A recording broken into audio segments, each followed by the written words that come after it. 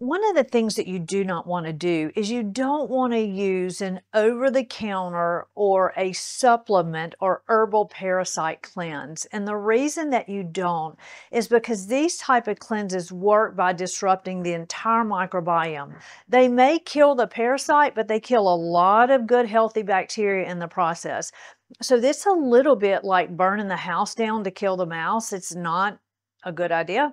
So this is an example of a 56-year-old female stool test who came to me after completing an routine parasite cleanse that she bought online because she heard on social media how you should do these routine parasite cleanses. She has destroyed her gut.